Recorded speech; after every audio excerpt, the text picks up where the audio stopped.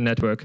We are now going without a pause into the next panel, which Emilia Salvanu of the Greek partner journal Historin will moderate, and I'm happy to have you on stage. Emilia, thanks.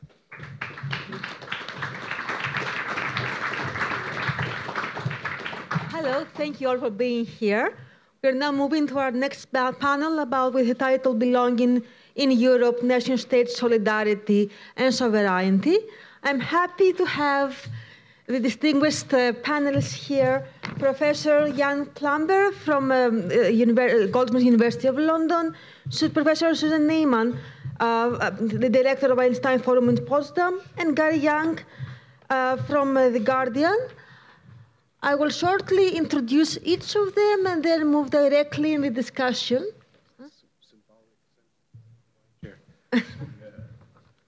Thank you.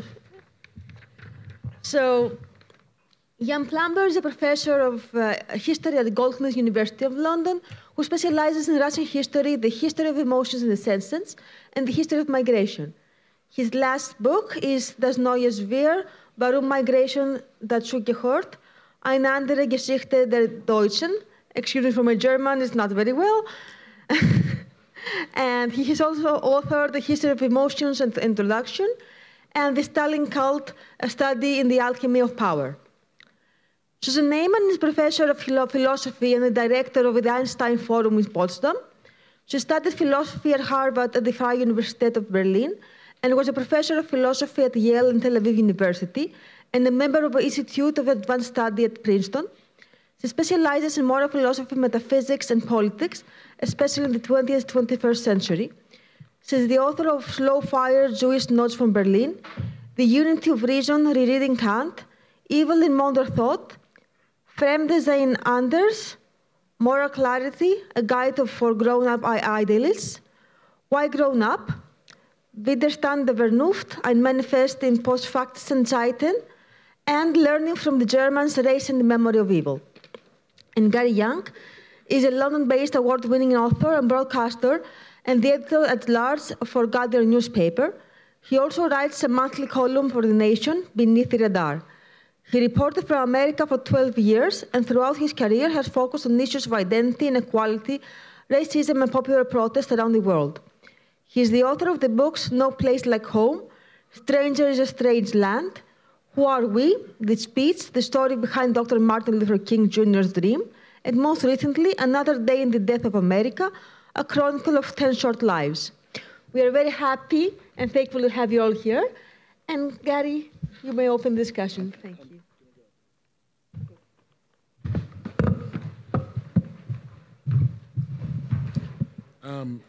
So thank you for inviting me.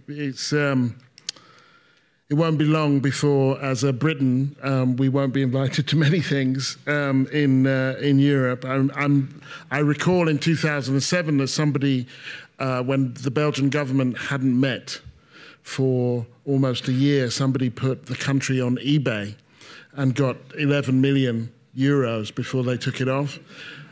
I wonder how much Britain would get if they put it on eBay. I want to concentrate on three main things as they apply to this conversation, which hopefully can serve as a basis for what we're going to talk about, and they relate most specifically to the situation in Britain and Brexit, but it's broader than that. Because if there's a broad theme here in Britain, it's dishonesty, a false narrative about who we are and who we were and who we might be, and that the debts are finally coming due for that. Now, the first thing I want to concentrate on is immigration. Britain has always been a home to immigrants, but immediately after the Second World War, there was a significant surge. Some came from former colonies, particularly the Caribbean, Australia, South Africa, Africa, and Asia, though more initially came from elsewhere in Europe, Ireland, Italy, Cyprus, Poland, the Baltic states. Throughout that time, the British political establishment refused to engage intelligently with the issue. For decades, the issue of race, the colour of people, was generally interchangeable with place, the movement of people. Even when more than half of all black people in Britain were born there, they were still understood as immigrants. The right would brazenly stoke prejudice because they knew that's how they would get votes, and the left would indulge them because they knew that's how they would lose, otherwise they would lose votes. And the upshot was that precious few in the country understood what immigration was for, what drives it, who benefits from it, and why. We did not talk about wars, trade deals, arms sales, environmental devastation in which we were complicit that made more people move. But nor did we discuss the needs of an aging population, a low-wage economy with a creaking welfare state that made us need more people. To provide just one example, the National Health Service makes Britain more proud to be British than the monarchy does. It would not be possible without immigrants. By 1971, 12% of British nurses were Irish nationals. And by the turn of the century, 73% of family doctors in the Rhondda Valley in Wales were from South Asia. We were and are ignorant. 3/4 of Britons think immigration should be reduced, but then they also think migrants comprise 31% of the country, when the actual number is 13%. So no wonder they're scared. If I thought a puppy was more than twice the size of an actual puppy, I might be scared of puppies. When the Brexit referendum arrived, we paid the price for all of the hard debates that had been avoided and all the easy roads that had been taken. Second, there is multiculturalism, and in this there is both fact and fiction. The multiculturalism of fact must start from the basis that it has nothing to do with race or religion. Europe is not, and never has been, a monoculture or a mono-ethnicity. If you took all the black and brown people out of Europe and all the non-Christians, it would still be multicultural. Look at what is happening in Catalonia right now. Take a look at what might happen in Scotland if Britain left the European Union. Take a look at Belgium and Wallonia and Flanders. For more successful examples, look at the multilingual Swiss, the regional variations in Italy, the revival of the Welsh language, and the issues with the border in Ireland. Europe, when it comes to race and religion, Europe has great examples of success and important examples of failure, but none of them are particular to the issues of race and religion. The multiculturalism of fiction, however, is the notion that there is a liberal state-led policy of encouraging and supporting cultural difference at the expense of national cohesion. In most of Europe, no such coordinated policies ever existed. In many places where what is called multiculturalism is being read its last rites, it never actually lived in its professed form. But references to it are everywhere, stirring moral panic over so-called liberal dilemmas, which then counterpose diversity and solidarity, as though they stand in contradiction and conflict. Just for one example, take the decision in September 2005 of the Danish newspaper Jyllands-Posten to publish over 12 cartoons, some of which depicted the Prophet Muhammad, some of which were deeply offensive. Now, of course, Jyllands-Posten absolutely had the right to publish those cartoons. But then we get to the question of, were they right to publish those cartoons? And you hear from Fleming Rose at the time, who says, this is a far bigger story than just the question of 12 cartoons. He's the culture editor. It's about the question of integration and how compatible the religion of Islam is with a modern secular society. And he was right in one sense. It was a far bigger story. It's just not the one that he was selling. Because just 2 years earlier, a Danish illustrator, Christopher Zieler, submitted a series of unsolicited cartoons offering a light-hearted take on the resurrection of Christ. And he received an email from the paper saying, I don't think Jyllands-Posten's readers will enjoy the drawings. As a matter of fact, they will provoke an outcry, and therefore we will not use them. The question wasn't whether you could or should draw a line when it comes to religious tolerance and freedom of expression, but where you draw it and who counts and who doesn't. The bigger story here was about the notion of integration as it is understood in the current Western model. Namely, who are you trying to integrate, what are you trying to integrate them into, and on what basis? Since the turn of the century, the establishment in Britain stoked fears about whether British culture could withstand the integration of Muslims, when they might have been more worried about how to integrate the white working class into the British economy. Muslims voted 70% to stay in the European Union. The white working class did not. And finally, there is empire. And I am reminded here of the Danish finance minister Kristian Jensen, who said, there are two kinds of European nations. There are small nations, and there are countries that have not yet realized that they are small nations. Britain is the latter, and this painful Brexit process is teaching us how small we are. Since Suez, Britain has struggled with its place in the model world. Nostalgic about its former glory, anxious about its diminished state, forgetful about its former crimes, bumptious about its future role.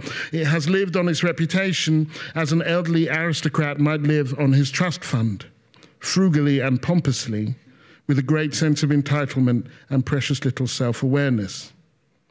Brexit was, in part, an expression of this.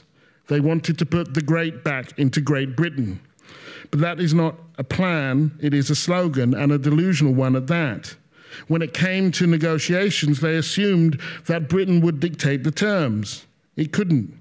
They assumed they could just walk away. They couldn't.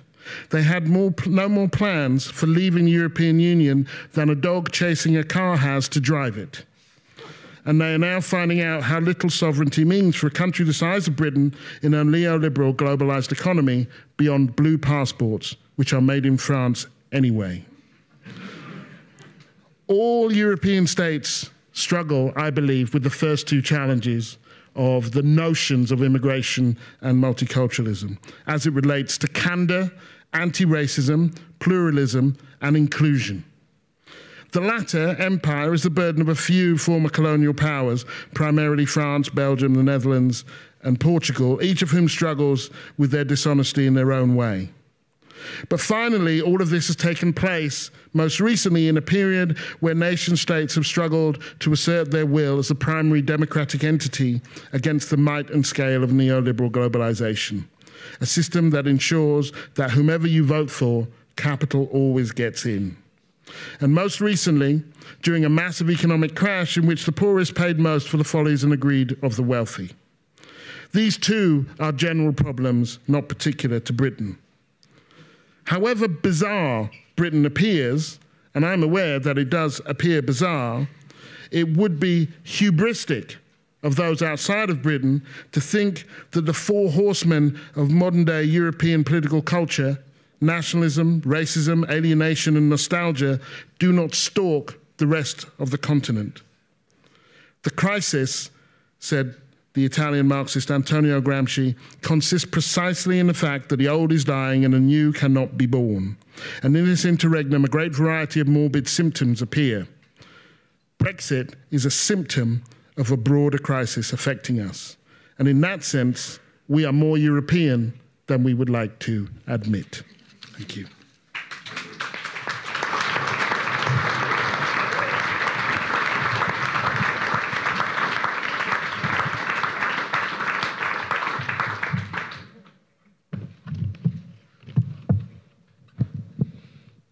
So, yes, this is on. I am going to respond to some of the points that Gary just made. I think we're largely in agreement, but my differences will be questions of tone. We're actually supposed to talk about culture in this panel and not about material basis. That's for the late afternoon lecture, but as we discussed at lunch, they're deeply related, even if you're not a Marxist, and certainly if you're not a reductionist, as I am not. I want to think a little bit about the ways in which dishonesty is furthered by interests that Gary, of course, mentioned more or less obliquely at several points. you know, we all have a tendency not to look at our flaws. That's deeply human, whether it's personal or national. But I think what we're talking about right now is the ways in which or what I'd like to talk about is the ways in which dishonesty has been so strongly furthered by a neoliberal global culture since 1989. And it didn't have to work out that way. We had the example in the Polish case of the hostility towards refugees going up dramatically. That was a subject of the last panel discussion. It wasn't mentioned when we talked about the breakup of the former Yugoslavia that Milosevic played on what are indeed, as Professor Schlogel mentioned, you know, age-old nationalist divisions, but sometimes they're exploited and sometimes they're not. Think about the fact that if you had asked 5 years ago whether immigration was a major issue in the United States, you would have had very few takers to that proposition, and Donald Trump has built an entire presidency on a set of lies about immigrants. Again, the United States, unlike European countries, was a nation built on a myth about immigration.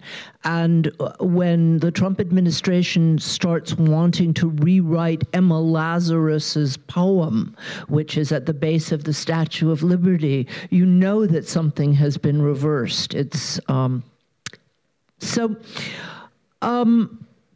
see, I made a bunch of notes here. The question is, why we don't fight more for words like solidarity, why multiculturalism, as Gary said, is a kind of placeholder, but nothing that anybody's prepared to actually stand up and give some content to. And I think certainly one of the reasons is that we don't have a notion of internationalism anymore, nor do we have a notion of solidarity. Both of those words feel in the West and perhaps even more in the East contaminated since 1989. What we have is globalism, which is, of course, a completely different phenomena. It's a claim about the universality of needs. It's not a claim about the as in everybody needs an iPhone or needs Amazon to bring whatever to their door. It's not a claim about any other form of universality, a universality of rights, a universality of interests. It's all interests have been reduced to one. I have the same problem with the word tolerance, which is often mentioned in connection with multiculturalism. Tolerance is, it's actually a horrible word, because if you think about when we use it in ordinary language, we tolerate those things which we don't like, headaches, noise, smell in the subway, and moreover, things which we are powerless to do anything about. So that I think the minute that people ask their neighbors to be more tolerant, they're not only reminding them of a set of negative values, but they're reminding them of their own powerlessness. And, you know, so my plea, which is, I realize, particularly in this moment of commemoration of 1989, a rather freighted one, is that one of the things we need to do is redefine words like solidarity and internationalism. I'm going to say a word about colonialism, which I agree with you entirely is something that Britain completely failed to look at. I was in Britain about 6 weeks ago at the publication of my book, Learning from the Germans, and twice in 2 different television programs, I was told, oh, but that can't possibly have any, and Learning from the Germans refers to the ways in which I think Germany has to some degree faced its past unevenly, with difficulties, slowly, reluctantly. It's actually the failures of the German Vergangenheitsaufarbeitung which have proven an interesting example to other countries who are beginning, or small populations in other countries are beginning to do that. But I was told in Britain, oh, but that has nothing to do with us. The Nazis were interested in world domination. To which it fortunately occurred to me to say the first time I was told this, I thought the sun never set on the British Empire. You know, in all of those ways, I agree with you entirely that there is an enormous amount of dishonesty going on.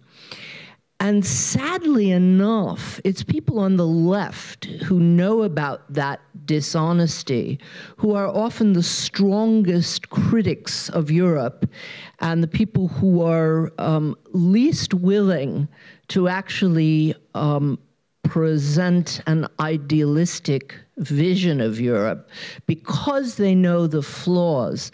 And I think that's the point at which we decided I should hand the microphone over to Jan, who wants to talk about that question. I'll try. Thank you. So yesterday we had Aleida Assmann. We had the arresting image of the empty sacred center in the center of the stars, the European flag. I think part of the business of this panel will be to try and offer some thoughts about how this might be done. So the panel following us is the panel on hard economics, as it were. It's on it's the economy stupid, or it's the economy Europe, and ours might be entitled "It's the emotions Europe," or "It's the emotions stupid." And the two are connected in fundamental ways. They're not in opposition to each other, as we all learned in 2008 with the world financial crisis, when a rational choice, etc., proved that they were not rational at all. Okay, so we've got very little by way of imaginaries about filling that symbolic emotional center of Europe. But interestingly, there's also very little for the country that we're in at the moment. Germany has a concept of a nationhood that is still very much ethnobiological, ethno-national, much more so than other European concepts of nationhood. It is one that is not fully a concept of civic nationhood, and that's for a whole host of reasons. But one of them, I think, is that the left, or progressives, have shied away from trying and participate in the process of offering something, of trying to define it, and that's understandable. It's a function of Nazism. It's understandable that that's contaminated, but it's come to haunt us. I believe it's falling on our feet. And other people are making very attractive, are offering very attractive models. I'll just mention a couple. One is from the far right, with the AfD in this country. Another is from countries of origin of German citizens who I have in mind in particular Turkey, Erdogan's Turkey, and Putin's Russia, who, in reversing older concepts of their nationhood, have turned to ethnobiological, ethnocultural, ethno-religious concepts of models of nationhood. And in the absence of anything by way of Germany, these German citizens turn to these alternative concepts, which in a changed media situation with social media, satellite television, etc., have the power to spread much more quickly and much more powerfully than they used to. So you know, I never thought I'd ever invest any intellectual energy in my life in trying to define the nation, but I feel that the time has come where we ought to do this. And I see that project as in parallel with trying to imagine symbolically, emotionally, Europe. And so you know, the interesting thing is that I think humanity hasn't come up with anything better than the salad bowl model, where you can belong. You can have various types of ties in your identity, but you also have one that belongs to the civic nation that you belong to. Most people at least do, some to 2 or 3, but anyway, it's a fact of life for most people. And so we need a concept of plural forms of belonging or identities, of deeply performative forms of belonging. As you do it, as you say things, as you perform something, they change, they get reformatted, etc. And they need to be able to go together. The problem now is, in this country, that you cannot be of Turkish descent and German. It's either or. That's still the fact. And there are numerous manifestations. I could go into them. Just use one. The name used to designate people, say, of Turkish origin is German Turks, Deutsch Türken, rather than Turkish Germans, Turco-Germans, or anything. So it's an adjective, even though they're civic belonging, civic national belonging is to Germany. So I think we need something, and what is that supposed to do? I think we ought to trust in democratic processes and in the power that they develop as we do them. So I would never offer any kind of content-wise definition of what's going to go in there, but I have in mind stuff, I could speculate, I have in mind stuff, for instance, like a naturalization ceremony, or a museum for Germany as a country of immigrants. Because this is the interesting thing. If you turn to history, you see that post-45, Germany is a country that's a country of immigrants. You've got 12.5 million expellees from the East who are considered completely other as they arrive. The racisms, Nazism are applied to them. These people, Silesians, etc.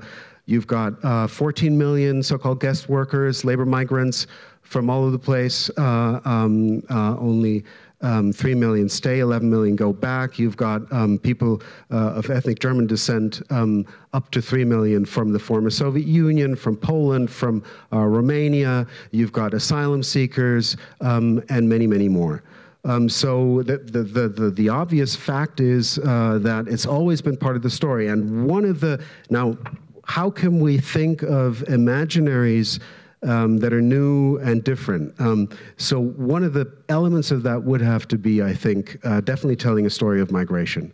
And this is something that can be generalized and universalized on a pan-European level, that you scratch in any kind of biography, any kind of family biography, individual biography. If you go back long enough, you'll find migration, forced migration, voluntary migration. Usually, reasons are very difficult to differentiate, but it's part of that. So I think that should definitely be part of it.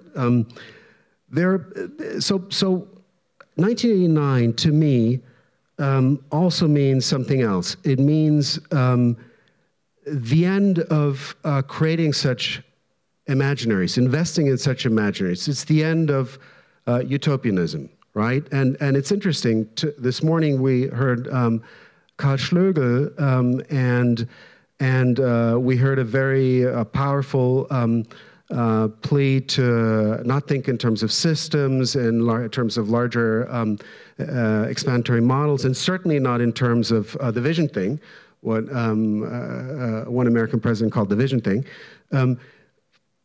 But that's part of the biography as well. You know, I think part of the biography has to be if you were to tell your autobiography, I think your communist, Maoist, West German past would be part of this, and 1989 as an end to, or breaking with, it started earlier with you, but an end to this kind of utopian thinking. And this is, I think, where we need to go again. Of course, knowing about the dangers, but still we need to invest in utopian thinking. So I'll just pick on a couple of elements that might feed into this. So did you know, for instance, that in 2011, both Ukraine and Russia joined something called a Euregio, and they joined the Association of European Border Regions, and they got money from the EU in order to clean up the Don River. It's the Donbas Euregio. So that's a very, it's a model. Why do we talk about Brexit and the Northern Irish issue only in terms of what might happen? It's an incredible success story. The fact that this conflict, which seemed as intractable as the Arab-Israeli conflict, that this conflict has been diffused for so long. This is an unbelievable success story. And you see it as an export model that can certainly be exported to other parts of Europe. Donbas Euregio was one example. That didn't work, but still, it can work. That would be one point to be made. So I guess the issue would be to think hard about how to create national, symbolically, emotionally charged imaginaries, and how these then, in the end, might fit together in a European one. Because the way they are, they're still very different. You've got many that are predicated on victimhood, others on heroism. You got the German exceptionalism, as Susan detailed in her last book. But how are we going to bring this together? But still, I think it's worth investing energy in doing this. I just want to respond to that very quickly, because I'm entirely on the same side as you are, Jan. If you're looking for a deep disagreement, I think it's not going to be on this panel. But I think you're undermining the project from the start by using words like utopian and imaginary. Utopia, as you know, as well as anybody, I'm sure, means nowhere.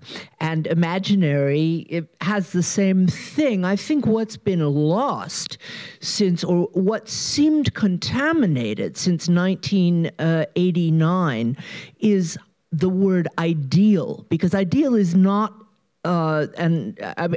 ideals get realized, and we've seen them be realized. And if state socialism committed any sin, it committed a number of sins, but as far as I'm concerned, the worst sin it committed was to create general international cynicism about the power of ideals.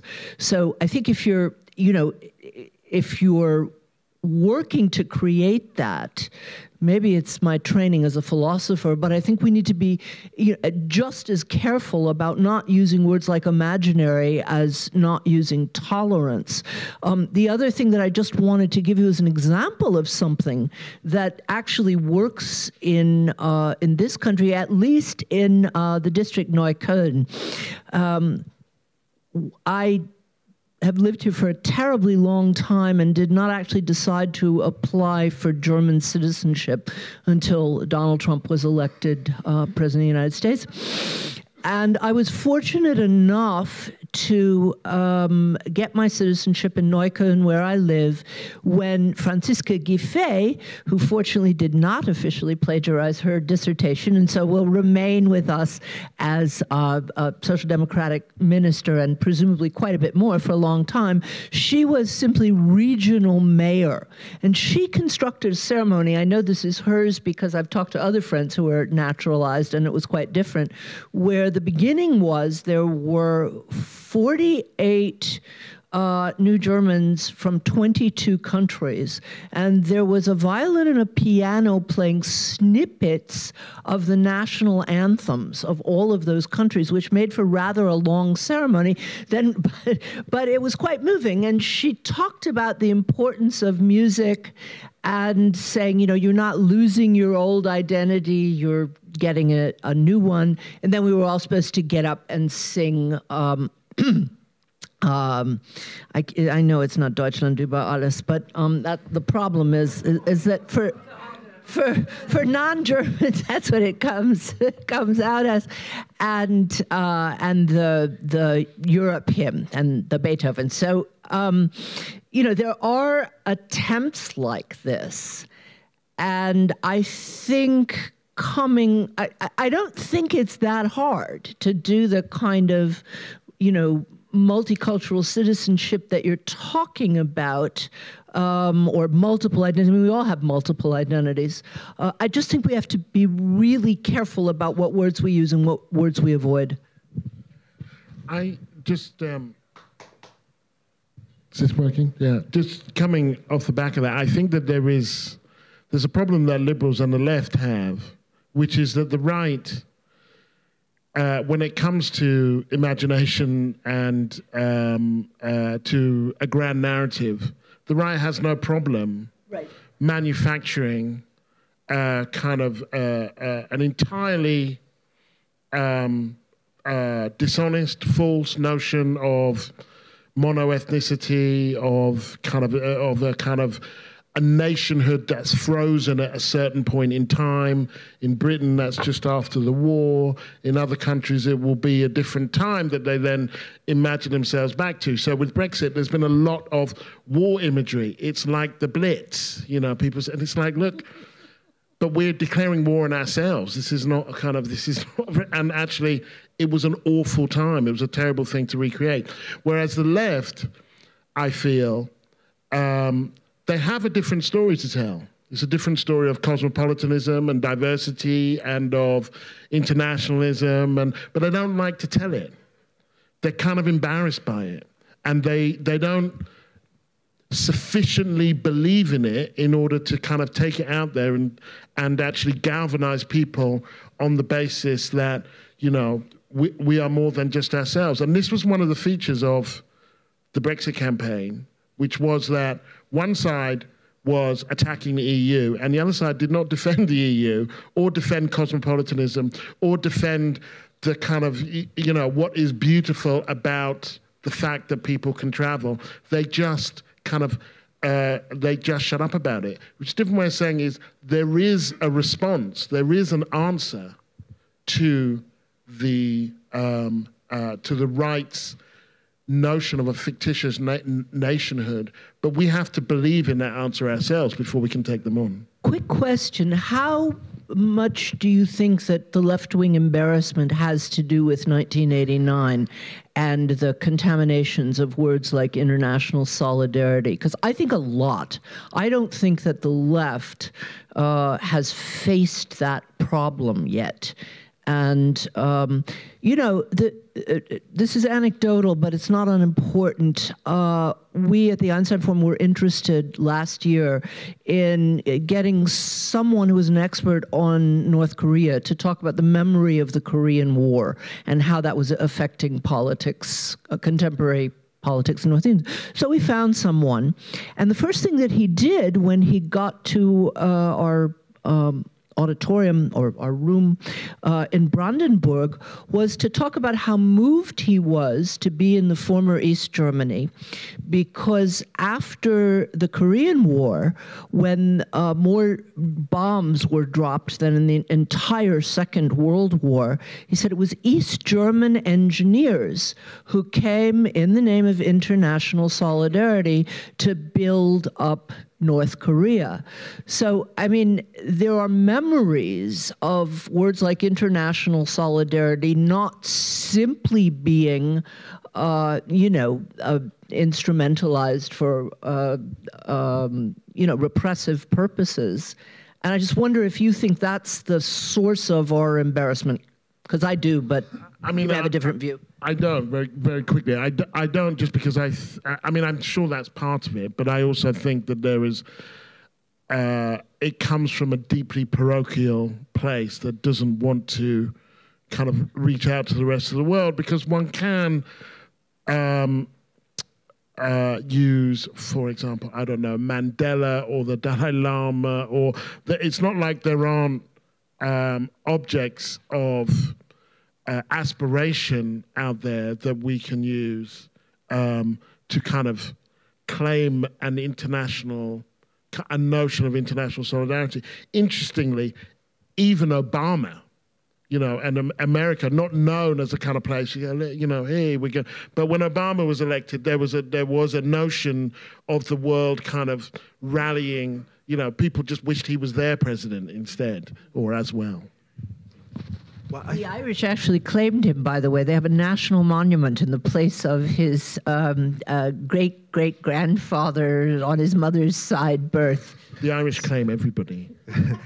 Well, people are trying to do that with not just international solidarity, but also with anti-fascism. There's an attempt to reconquer the term and use it as a uniting principle and its history. See, I think part of the realization of the past couple of years is that we've done all this analysis of, metaphors of dehumanizing human beings and so on, and the realization is that there's a reservoir of this that's extremely easy to activate, to tap into. There's the amount of muck is so immense, so enormous, and it's so easy to activate. So I think in order to develop counter strategies, we need to be so much more expansive and creative than we think. I think I use the term to think from an Archimedean point that's outside the here and now. I use the term utopia as well, but I don't think that's a problem. I think none of the progressive changes would have ever happened without, I think women would still not be voting had not somebody thought from an Archimedean point outside the here and now. And on the issue of migration, personally, and from looking at migration studies, I can see how you cannot be pro-open borders. Ultimately, I think it's going to be very difficult to not have a definition of the sovereign as global humanity. If the way we live here has effects in Bangladesh and the Ganges Delta, but flooding them and eventually making their basis of living impossible. And if they vote with their feet and come here, well, that's the expression. They're more than us. There's about 60 million Bangladeshis. There's about 80 million Germans. That's a different notion of sovereignty. And ultimately, I can't see how you cannot deny, how you cannot define mobility as a truly universal human right. Now, how we get there in the intermediate stages, a lot will have to happen, right? They'll have to. Well, one of the things would be to. I mean, there's some good practical things that are out there. So you can actually use, for instance, amnesties. You can mass naturalize people who are without papers in Europe, who've made it to Europe but have been living here and working here. That's one of the things you can do. You can regulate migration in different ways than it's being done now. Of course, you need to have consensus for that, but I think still thinking from an Archimedean point that's far removed is the only way to go. I was intrigued by how quickly, before 1989, one of the more obvious sins as it was sold in the West was that these people can't move, that these people can't leave. How terrible is that they can't get out? And then as soon as the wall came down, there was this sense like, well, don't come here, you know. And the notion of free movement was absolutely kind of embraced, so long as it wasn't possible. And as soon as it became possible, then a kind of, well, the politics kept them out, the economics kept them out. But that it shows that there is a world where you can make that case. In that case, it was a case against communism, but there's a case that you can make more broadly. I was intrigued by the use of the word embarrassment for giving alternative narratives. And okay, I thought about melancholia, traverse of melancholia of the left, and collective guilt. And it reminded me, I was doing research of the 1960s in Greece, a strict anti-communism state, repressive. And it said that being a communist is incompatibly racially with being Greek. You can't be, you can't imagine yourself as Greek and a communist is a different race. And for our discussion here, I was thinking, can we imagine, after '89, and after the neoliberalism being a new truth regime around Europe, can we imagine a different Europe based on socialist ideals, or are we too embarrassed to voice it? It's funny. I didn't realize that was the case in Greece, but it sounds almost American. I mean, in American, in culture, until extremely recently, when Bernie Sanders rehabilitated the notion of socialism, even though it's not quite what we would consider socialism. In fact, I have to tell Americans that Sanders is quite to the left of, to the right of Merkel in terms of what he actually proposes. But the idea that you couldn't be a communist, in fact, the Anti-Communist Committee was called the House Un-American Activities Committee, although there was a communist movement and a communist tradition in the United States. I think what Europe needs to realize with all the, due understanding of the differences between East and West and North and South economically is actually we're a proto-socialist continent compared to the rest of the world. And if you're talking about ideals that we might fill the center with, Jan, I think the idea that things like education, health care, parental leave, paid vacation are not, as they're considered in the US, but also in India or China or Brazil, they are not benefits, they're rights. And, I think Europeans often tend to lose the big picture on that. Of course, social structures have been cut. Of course, there are differences between countries.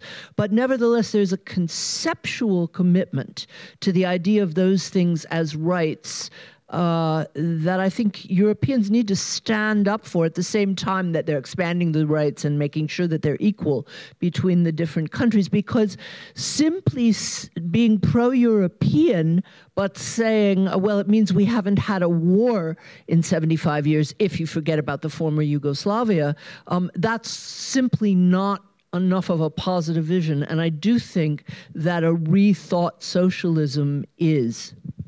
That came through with what Gary said and the pride that Britain's take in the NHS. So it's the social welfare state. But there is an economic underbelly, right? The social welfare state has lived through enormous cuts when neoliberalism post-1989 went on steroids. So it's part of reconquering that whole generation. It's not going to work without the R word.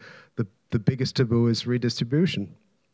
That's going to have to be part of it as well. But we saw the imbrication of sort of emotional symbolic attachment that came through the poll that you cited, and a very concrete, real kinds of safeguards that we enjoy as citizens of this continent. There's going to have to be an open conversation about migration and the social welfare state, one that doesn't shy away from the difficult and hard issues, because if more people try and get in, the cake is going to get smaller. But it's a conversation I'd rather have than not have. But the social welfare state may well be one of the key candidates for that emotional symbolic center in the European Union.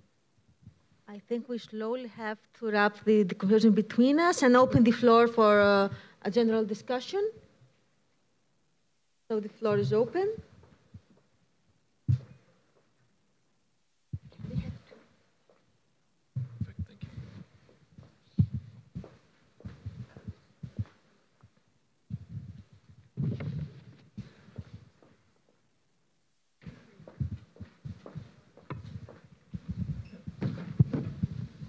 Thank you very much. My name is Erhard Busseger. I'm from Austria, Vienna. My first remark is, we had a discussion in the past, a long time ago. Are we a nation, we Austrians? And the answer was no. I think we tried to overbridge it and we're saying we are a cultural nation, whatever it means. So far, I'm extremely critical to the title, but under other auspices, I think belonging in Europe should sound nation-state, sovereignty, solidarity, and global responsibility. Because this will be the tremendous change which will happen in politics, if you want it or not. I'm not from the Green Party. I'm wondering that it is not coming up here in this room, because I think mainly it's connected with the Greens. But it was not mentioned. Interesting for me. Okay. No, I hear in this discussion at the panel, no. Huh? Nobody, yeah? But this will be the real problem. I think if we are looking to the ecological problems, I think there will be no nation state. There will be no sovereignty, and hopefully there's the solidarity. And I think therefore we have to change for sure the direction. I'm extremely critical to the comment, leftist, rightist. I think it will be a question of movement concerning who is able to guarantee the future in reality. There are other movements coming up here on this subject, and this will change our political system totally. You can forget the nation state under the auspices. I'm responsible for the river Danube. It's the second largest river of Europe. The biggest is Volga, but along the Volga they are living totally all Russians. Along the river Danube we have 14 nations.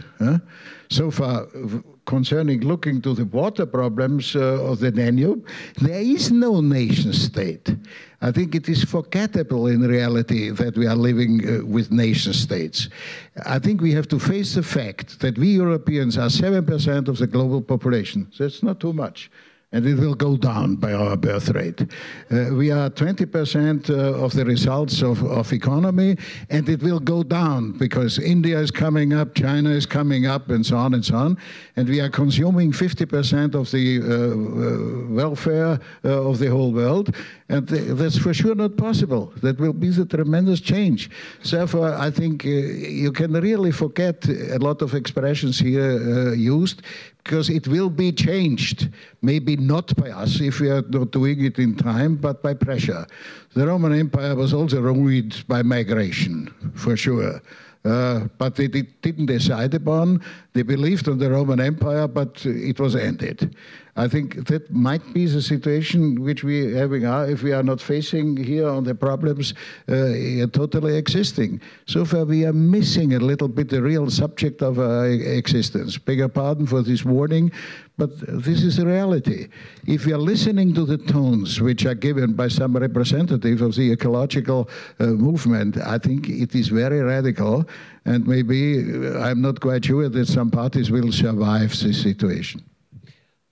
It wasn't the subject of this discussion, but I'm glad that you brought it up, because the only way, it seems to me, that we could create the kinds of structures that we're talking about, changing the nation state, open borders, and in particular redistribution, strikes me, no, it doesn't strike me. The only chance we have is turning around a capitalist ideology in which growth is the ideal by which any government is measured, okay?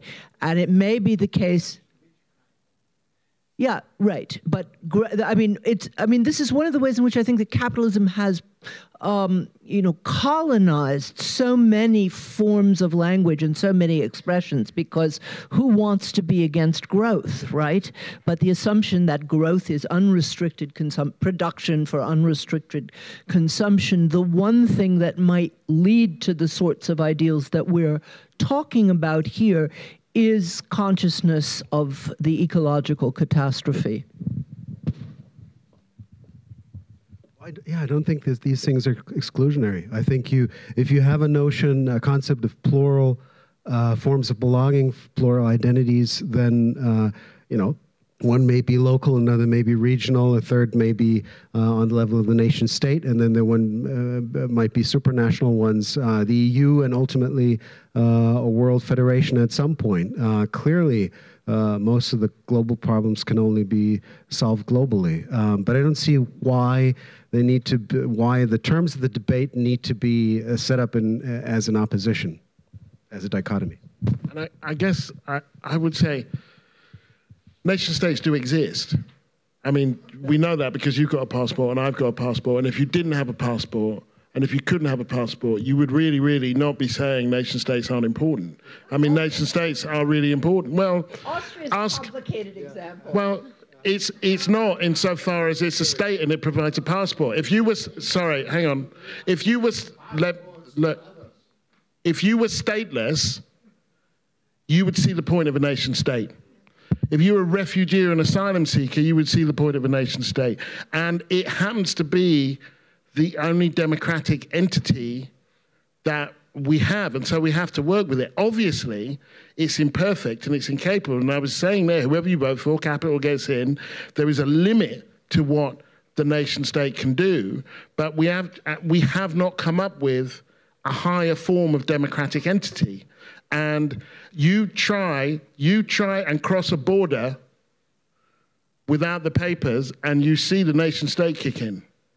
There are hundreds of thousands of people around the world dying because of nation states. So we're not there yet. We are in that interregnum that Gramsci spoke about. Nation states still matter. And to the extent to which they still matter and the extent to which they can do a lot of damage, we have to kind of intervene as best we can in them.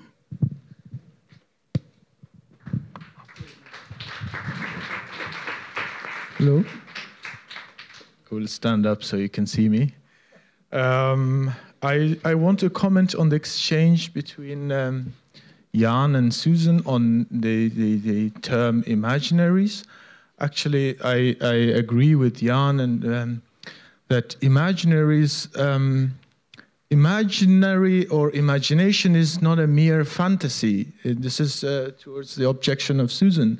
Imagination is also performative. It affects policymaking. The historical examples, long before we could fly, there was imaginations of flying. Long before there were submarines, there were imaginations of deep sea, traveling or exploration. So imagination is performative, and it affects policies, and I really like Jan's how he put that we should produce imaginaries, or it's my own words, that is more inclusive and sees a future that is inclusive. So that was a comment, but my question now, and this is a good discussion because it's on the meaning of words, the meaning of, for example, integration. There are discussion that integration, although I'm not an English native speaker, integration means that there are a group of people coming to a country, finding a home, then you integrate into what's given to you. So integrate to you go to a house, so you integrate into the rules and everything. And much of the effort in Europe or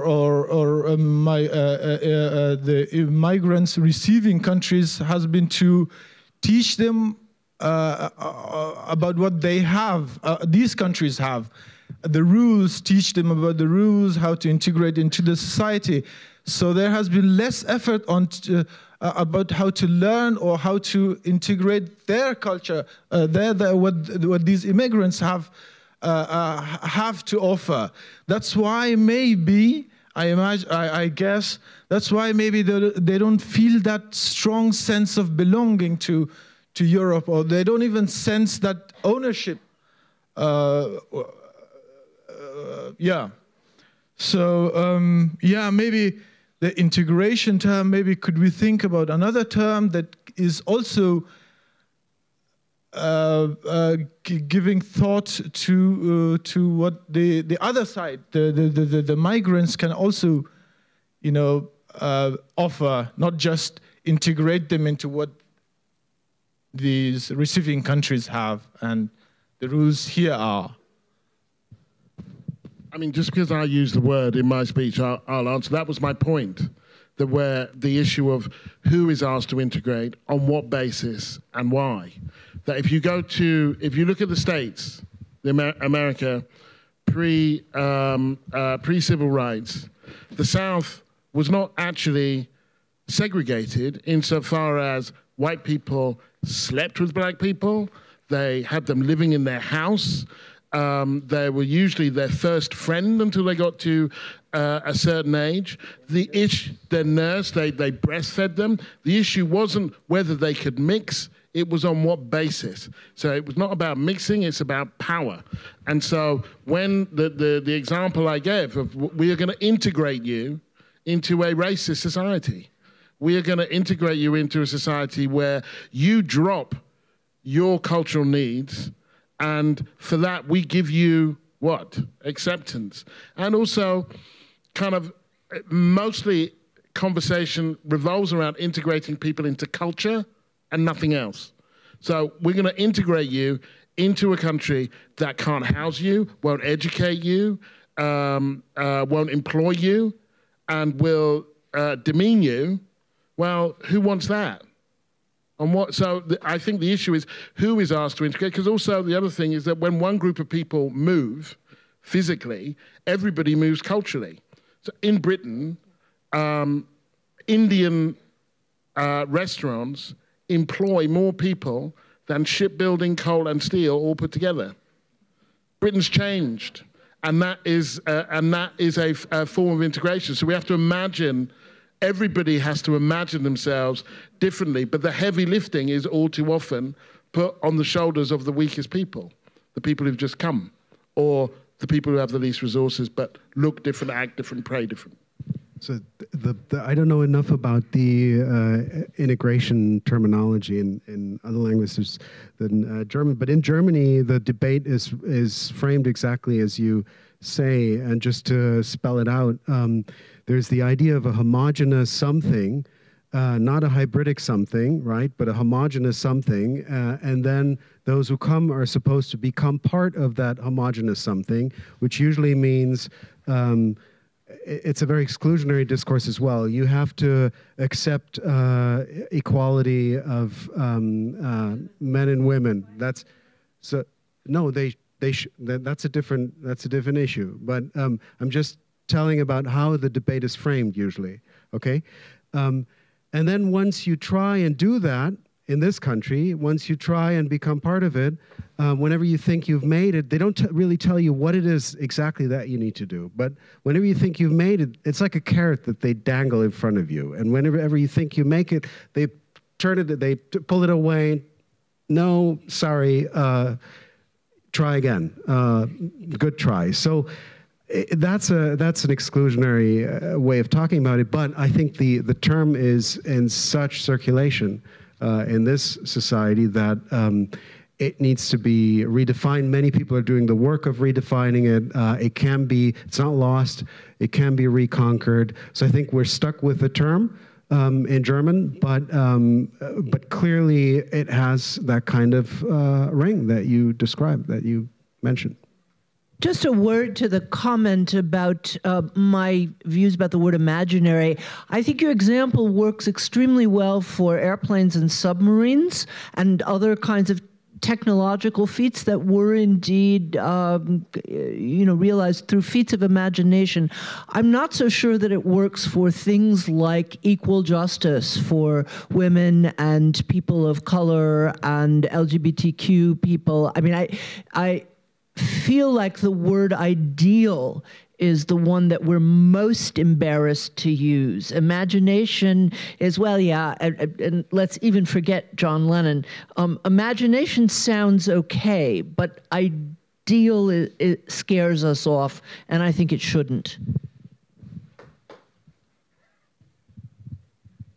I'm sorry. From a particular Swiss perspective, I just want to make two little comments to this, to the title even of this thing, Belonging in Europe. And I would say there is a tendency of identifying belonging in Europe and belonging in the EU. And it's not only Switzerland, it's all the EFTA states. And if you look at the issues that Europe is going to have in the wider world with Ukraine, but also with Turkey, soon with the United Kingdom, question mark of Russia, do all these belong to Europe or not? And what does that mean? So I believe that, yes, we in Switzerland, we belong in Europe, no question about that. At the same time, that does not necessarily mean that we belong in the EU, and for reasons. And the reasons are, and this is in the subtitle, Nation-State Sovereignty, Solidarity, I personally am missing one thought, and that is democracy. And so that is the reason why Swiss people, and if you would make a vote in Switzerland, you would get 20% in favor of joining the EU now. The large majority would not want to join the EU. And why? Primarily because they are proud of their direct democracy, and they would see that endangered in a half-democratic entity as the EU is today, because it's not really a democratic system, it's a half-democratic system, and therefore I believe thoughts of sovereignty in the sense of democracy, and that my vote really counts, and that I can make decisions, and I'm not dependent on somebody else making decisions for me, is an important thing that, from a Swiss perspective, is sort of not really integrated into this discussion. And then one little thought, the nation states. There is this story of saying we have the nation states, and then they have gone to a higher level in European integrity, and now the danger is that this disintegrates back into nation states. And I owe to Timothy Snyder the thought that when you look more precisely at the European situation that formed the EU, these were all not nation states, but they were failed empires. So this was UK failed empire, was France failed empire, was Italy failed empire, was Germany horribly failed empire. So all these were destroyed empires, and they took the European thought in order to move forward. And now Eastern Germany also are the relics of a big failed empire, and what came out of that empire. And in a sense, they the Eastern Europeans, and you can see that they use the EU as a transition phase into becoming nation states.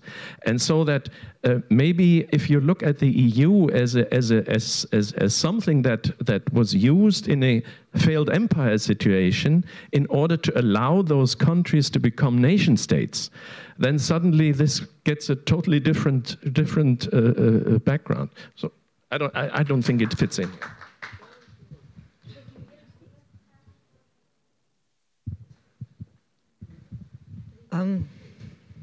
Okay. Hi. I was lacking one word when you were talking about the nation state sovereignty and solidarity, Europe, global. And I wonder whether that word is out of fashion and it's called equality. I think that we all understand equality and we all take it for granted maybe, but I think that equality is something that we should consider when talking at least about solidarity, because you can be solidary only with an equal. If you are not with an equal, then you're charitable. So I think that equality is a word that we should also address, and to tie it to a previous conversation and to 1989, we kind of forgot that the Eastern Europe also had all these things that you mentioned should belong to the European center in between the stars, the empty center. We forgot that we had equality there. We can discuss the political situation, but we had equality. We had free public schooling. We had free health system. We had all of that, and we didn't transfer it into the EU in 1989. Actually, and I don't think it was the Eastern prerogative not to transfer it, it was the Western prerogative not to take it. So I was wondering, when we are talking about equality, not to use that word only for the identity issues or kind of very Western type of things, but to the class issues as well, and to the real ideals of communism, if we want to talk about it. It's not debunked. I mean, it has become debunked, but we do have an ideal. We can, yeah, that's it.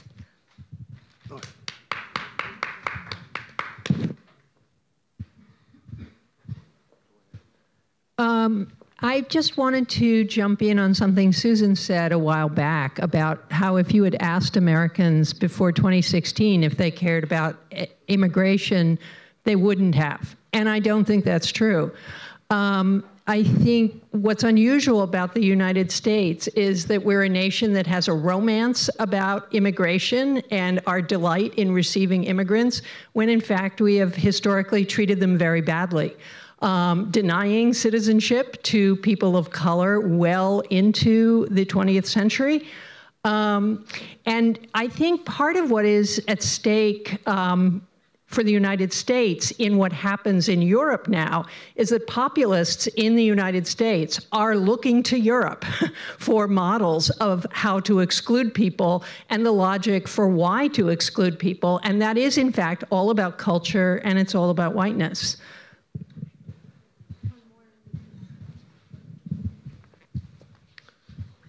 Hi, I have another perspective from the United States related to some comments that were made earlier about constructing more inclusive identities in the future for Europe. I think I would like to caution that people should not lean too heavily on the concepts of, first of all, identity, and then secondly, on collective remembrance. So in 2016, when I participated for the first time in a presidential election, I was part of a wide-ranging group of young people with a variety of different political perspectives. I voted for Hillary Clinton. I was one of the liberals who did that out of conviction and not merely by holding his nose. But I knew other people that I was close with, who went in the opposite direction. And I had the opportunity to engage with them and ask them what their reasons were for doing that. And the thing that came up most frequently was that they were tired of being accused of implicit racism, implicit homophobia. They were tired of the crimes of colonialism and imperialism being laid at their feet. not them directly, but they were tired of having to deal with that in a special kind of way because of their identity, their ethnic identity. And so in a sense, I think that what happened in America in 2016 was also because the anti-racism, which became so paradigmatic among the American left, sort of uncorked a bottle. And then out of that, you have, it's okay to be white. That was the narrative that I heard from my friends. And there was another comment that I heard made earlier as well that got me to thinking, which is that on the right, you have largely fictitious, manufactured identities that are spurned out, and the left has trouble competing with this. I would like to contest that, and this is where my statement turns into a question. It's clear to me that you don't simply have right-wing elites who are manufacturing false identities for personal gain, and then the rest of us who actually believe in what we're saying. You have other people who believe in what they're saying, but don't buy into what we're saying here. So when you build this more constructive, inclusive identity for Europe, how do you account for those people? Thank you. Okay, because the questions or comments were sort of related, I wanted to say to the person in the back room, of course, America's ideal about immigration has, like every single American ideal, often been undercut by its practice. You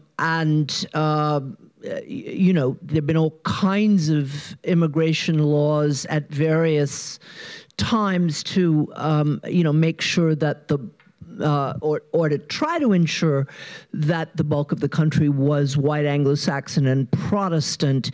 It is still the case that Donald Trump played on the immigration issue and exacerbated it to a degree that no one would have imagined before that. And I want to point out that various people do that. You're asking a very large question, and very complicated question, to which I'm going to make a short attempt, and probably the other two panelists would like to do that too. I have heard those claims too, that the reason why Donald Trump was elected was because of political correctness, because, I mean, is the short version of that claim. And I have to say, I have no reason to think it's true, looking at statistics, even though I agree that anecdotally, you know, you can find people who did that.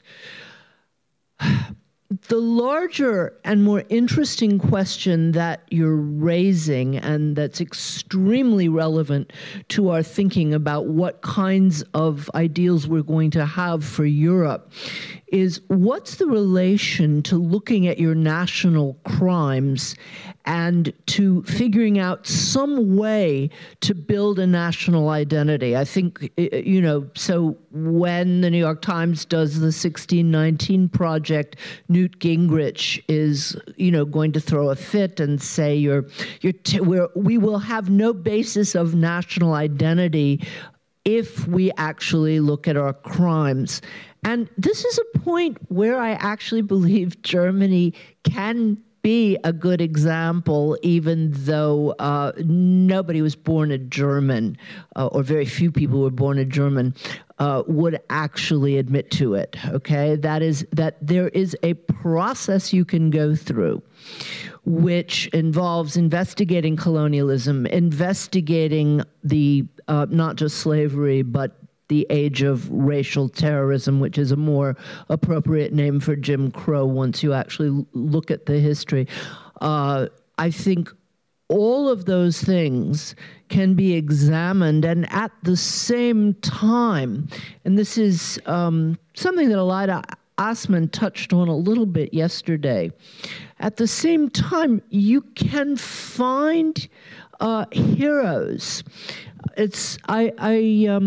I interviewed Brian Stevenson, the wonderful civil rights lawyer who built the amazing Montgomery lynching memorial. And one of the things that he talks about is the need not only to remember our crimes, but to remember our heroes. okay, and to mark them properly. And I think what you get if you're successful, and it's a long, complicated, ongoing process, you get a grown-up idea of identity in the same way that I think adults need. You start out as a kid, you believe everything your parents said, and possibly when you're a teenager, you reject everything you say. If you're going to have a healthy relationship to your family, you need to sift through those things that you acknowledge and are grateful for, and those things that you regret. And I think it's a process that we need to do as nations. So I think the point you make about class is really important, and it's too rarely made. And I'm not sure that, I feel like post-1989 communism was certainly tarnished, and the notion of socialism was, but I don't know that the notion of equality was. I feel like in a range of ways, the broad social movements and whatever have carried on that track. It's just that it's untethered in a way that it wasn't before, that there's no movement to attach it to. I actually I voted Remain, and I consider myself a Eurosceptic, and I could understand why Switzerland would not want to join the EU. The one challenge I would make is the notion that they would want to be independent and democratic, because you're still in a neoliberal global system. There is still a limit to what Swiss democracy can do, because whatever you vote for, you have to work within this. You have to work within this system that's kind of going to make a lot of the decisions for you, whether you're in the European Union or out of the European Union. If you're out of it, then obviously you're not involved in that huge superstructure. But whether you're in it or out of it, you're still in the world economy, where nation states just have kind of relatively little power compared to massive multinationals. Now, I mean, I just think that, well, I guess two things. The first, nobody talked about elites forcing things down people's throats or anything. I mean, nobody said any of that. I think that people can absolutely believe these stories about American greatness, about the reason that black people don't get on is because they don't work hard enough, about individual liberty, and some of the things that people believe, whether on the left or the right, can be wrong, just factually untrue.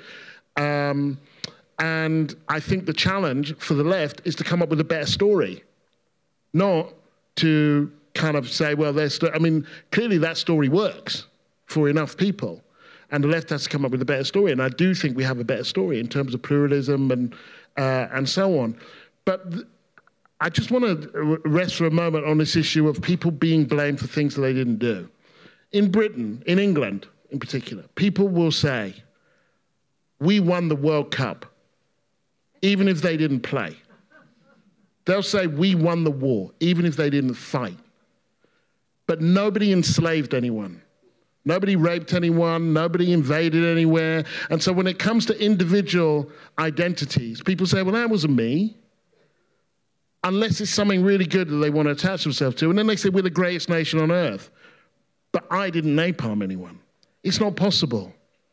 And in that way, then, power has many parents, and the brutality that it takes to acquire it is always an orphan. You can never fight. It's why Black History Month is generally told in the passive voice. Rosa Parks was kicked off a bus. People were denied, well, somebody did that. And actually a system supported them doing that. Now, I'm not interested in individuals' guilt. There are therapists for that. But I am interested in systemic redress. And if people are offended by that, then so be it. If it's tiresome for them to have to hear how things have been acquired, sometimes in their name, then if it's tiresome for them, imagine how tiresome it must be if you're one of the people who's had those things taken from you. So, so I don't mind. I don't mind when people say, you know, why are you bringing up old stuff? Because it's only old. The Brits will go back to 1066 to tell you when they were last invaded. But if you talk to them about Kenya, in the 70s. They're like, why are you talking about old stuff? That was ages ago.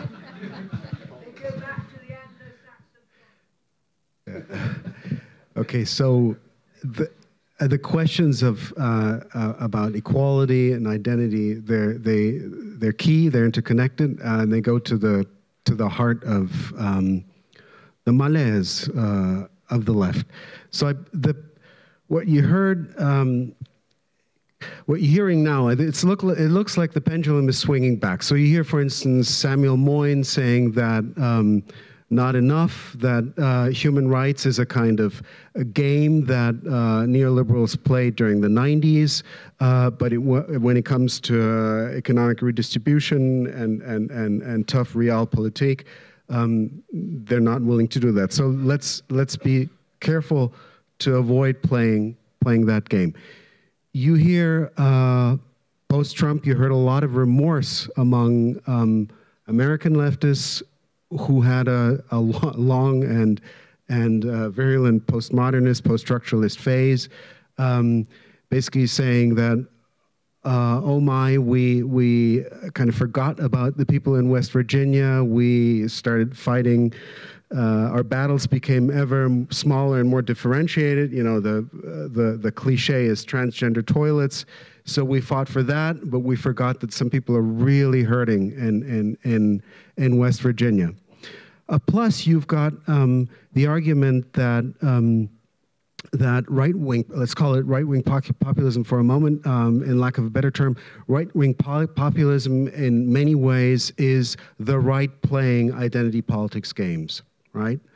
Now, I think if that debate is framed that way, I think part of that is a lie, because these terms are not mutually exclusive and the battles are not mutually exclusive. So if somebody transgender is much more likely to be poor as well.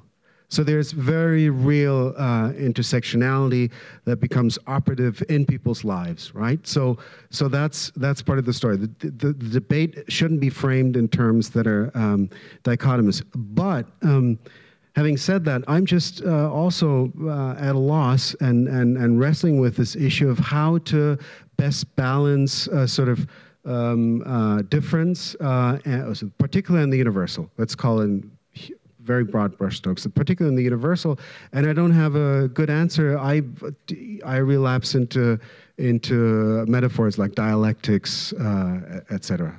But I don't know. I think it's one of the key issues that's at the heart of where we are today. Okay, so please help me thank our wonderful panelists, and thank you all for participating in this conversation.